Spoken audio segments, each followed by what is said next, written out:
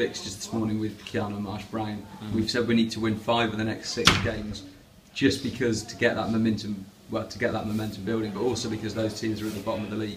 Is that something the lads are looking at and thinking we need to go on a bit of a run now? Definitely, yeah. I think we played a couple of our teams, as you said, on the spin, and now we're looking at the lower teams that we should really go out and beat comfortably. So we're going to look to do that and obviously get a run going and get some points on the board.